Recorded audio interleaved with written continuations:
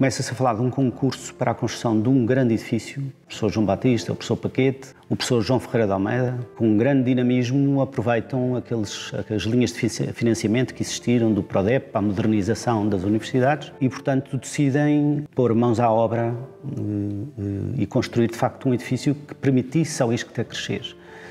E esse é o nosso atual Edifício 2, que é o maior edifício do campus, e cujo projeto começa entre concurso e projeto em 92, 93, portanto, este estava ainda em construção e já estávamos a fazer o concurso para o Edifício 2.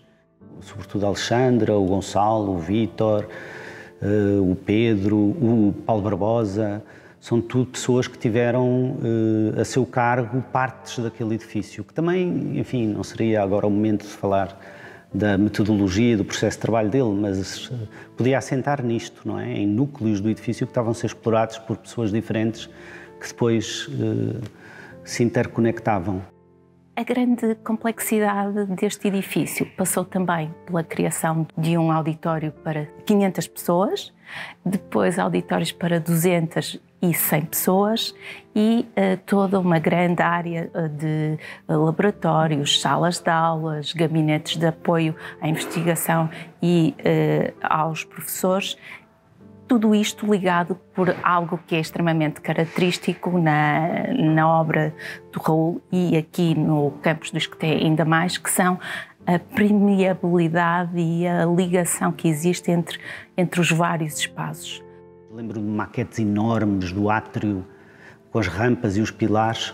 Para quem trabalhou no ateliê, aquele hall com aqueles pilares e que é muito usado hoje em dia não é uma grande novidade. Para nós não era, porque as maquetes eram mesmo muito grandes para se poder testar e perceber muito bem o impacto daqueles movimentos todos e daquilo tudo.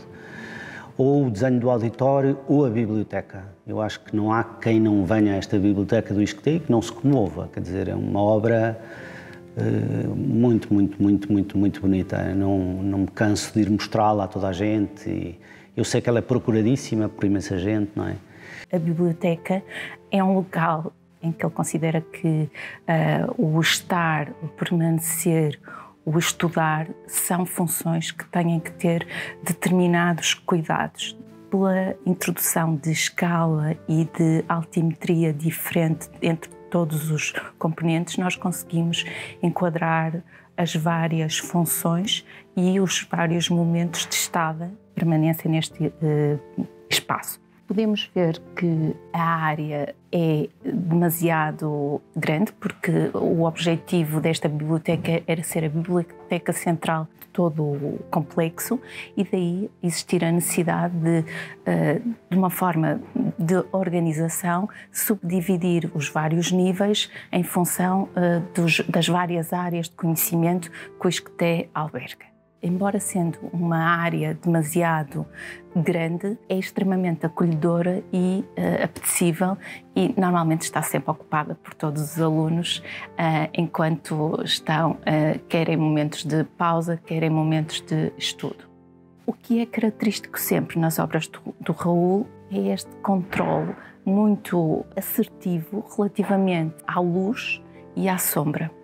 Ou seja, a forma como se abre a luz sobre os espaços de circulação e se fecha nos espaços de permanência e estudo, acaba por induzir o utilizador a um grau de silêncio que é imperativo neste tipo de espaços. O peso grande deste edifício também passa pelas grandes rampas de circulação que vão ligando os diversos níveis, mas conseguindo sempre, no fundo, criar uma identidade, permitir um conhecimento sobre os vários níveis do edifício. Também gosto muito de mostrar os cantos invisíveis, que eu sei que o Raul nos obrigava e nos torturava às vezes com soluções e tínhamos que desenhar e redesenhar, porque a convicção dele é que um patim de uma escada com uma geometria inclinada não era só um patim obrigatório para cumprir um regulamento, era mais do que isso, era um espaço onde as pessoas também se podem encontrar. Era um space to linger, um espaço para estar, como diria o Van Eyck, que era um arquiteto que ele também admirava, holandês. No fundo, este edifício veio rematar todo o conjunto do Iscte, os 3 edifícios anteriores, e conformar aquilo que nós designamos como uma grande praça central, em que vai ajustar todo o desenvolvimento e dar um caráter de cidade a uma universidade.